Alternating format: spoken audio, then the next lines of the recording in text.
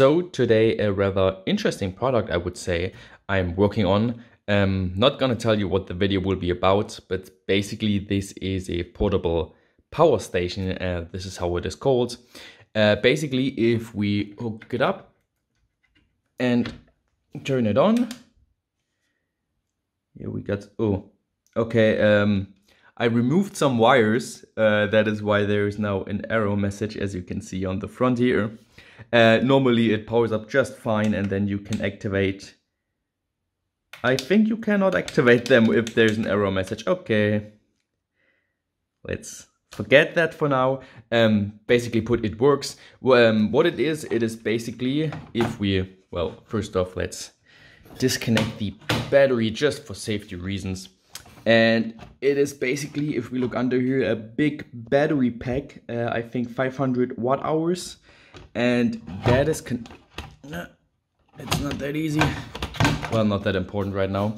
And that is basically connected to this custom PCB, which got all the functions basically put. You got a switching converter here, which takes the input voltage from this casing. You can plug it in here, and that can charge up the battery. Then here you got an inverter circuit, and the big heatsink is also for the transistors, which are used for that. Then you got here, I think, for the driving of the inverter, and also the control PCB for the control board on the front. And then you got also another regulator which creates 12 volts DC. Then you got a cigarette lighter. You got the outlets, the electrical outlet for the inverter, and then also a USB power board. As you can see here, one USB PD, 4 USB ports. And on the back, you also got a light and the DC input. So this is actually very useful, I think. If you go camping, if you're outdoors and you just need some juice to power electronics, charge your phone, maybe do an emergency cut with a jigsaw. I think this such a device is really awesome to have. The only thing that's a bit of a disadvantage, as you might already have thought, there's a lot of electronics in here. The battery pack is also big. It's not a cheap device. So I'm currently just seeing how it works, how it all comes together as a unit. And then I will take this knowledge and maybe create something on my own with something I have laying around. Again, this will not be the cheapest video. It will be quite expensive, I would say. But still, I think very interesting, and something like this is very handy to have. So I hope you're looking forward to the video. So I'm working on another big project this time. Don't mind my voice. I actually currently have a cold and my voice is gone. So I hope that in 2-3 days it is back to normal, so I can do the voiceover and get this video done, because it is actually a pretty big one. Literally, the battery pack is pretty big. You might recognize this from 2 previous videos. I think in the Powerwall video I showed it off, and then I also showed it off when I tried creating a big battery pack for my motorized longboard. And it is back again, this time with a proper awesome purpose. You can see it is made in a battery pack of 4 cells, so that is 12 volts. We got a very nice BMS here, very cool one with Bluetooth functionality. So basically I can use my phone to see how much current is going out, how much current is going in. I can see all of that, and you can set the settings in the app as well, and all kinds of cool things. It tracks everything. And to this BMS there are 2 current sensors attached, this one and this one right here. Basically this one is for charging and this one is for the load. And you might already have guessed what this is. This is basically just a portable power station in a DIY attempt. So I'm using this battery pack, which I will charge with this lab bench power supply. Currently it is charging with a constant current of 5 amps. That will take a long time because this is a 1.2 kilowatt hour battery pack. So I think you can do the math. I'm pumping in right now at 67 watts, and with 1.2 kilowatt hours, that means something like 20 hours of charging. And that's just one side, the charging side. And then we got here a smart relay, which can basically disconnect the charging or disconnect the load if something goes wrong, or if I choose to with those 2 buttons right here. So right now it is charging, but we can, for example, stop the charging. You can see it here, the current went down, and we can, for example, turn on the load side. So right now those are my loads, basically a small 2 USB outputs, which I think is useful for such a power station, and also a big inverter, which you can see is currently turned on. And do I have something? Yeah, wait a minute. So here I got my lovely jigsaw. If you're out on a camping trip and want to do some wood cutting or something, you can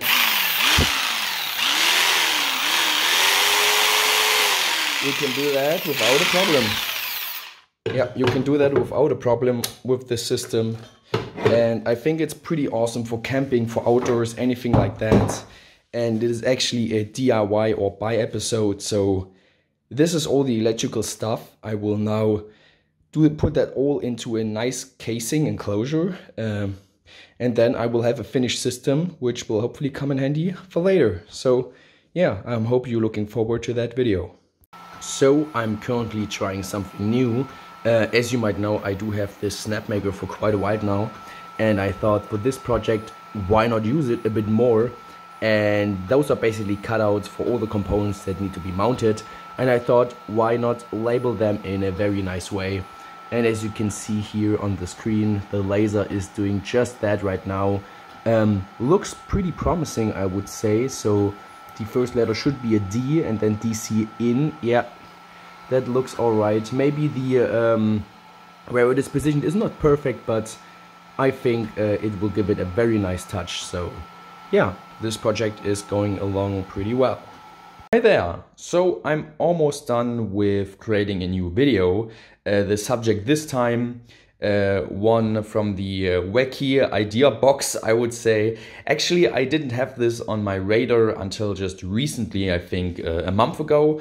I just looked on Amazon and I found that such conductive ink pens are nowadays pretty, I would say not popular, but they are already available, and there are different kinds, and I thought, is there really an application for that? I just wanted to find out how they work, how well they perform electrically, oh my god, how conductive, if there's problems with that, how you can use that.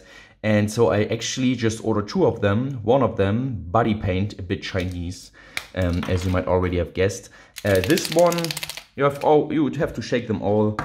And this one does such a nice color. And the problem with this one, which is why I didn't go very far with it while testing, you cannot solder to it. So no matter what I tried, real soldering with a soldering iron or hot air soldering doesn't work, even though it looked pretty promising at first. But I had to go with this one with lots of warning labels. A so-called silver varnish pen, conductive pen, and with it I actually tried a lot of experiments. Like here you can see just the resistance and how much current it can handle. So that was quite a hot experiment, literally. Then I tried some applications where I think such conductive ink is useful, like maybe for LED art. This actually does work. I will talk about it in the video, how well this turned out. Then I did some more testing concerning frequencies, like if are there any problems when you use high frequency square wave, sine wave, something like that. And that is why I just did this small Arduino example with addressable LEDs, and they of course use a high frequency to communicate, I think 800 kilohertz. And at the end I then did a proper circuit. This is a 555 timer circuit, and it's configured so that it spits out a square wave, which we can not only hear, but we can also see that it works. So let's just hook that up. Yeah, as you can see, it is a basic 555 timer circuit. It works just fine, and you can adjust the frequency with the potentiometer here, but I will not do that right now. And so in the end, this thing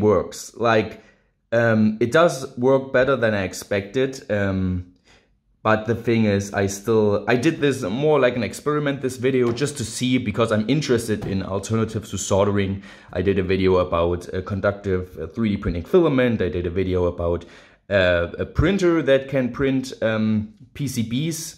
And I think the PCB printer also uses such silver ink. And I thought, why not give it a shot and see what I can do with it?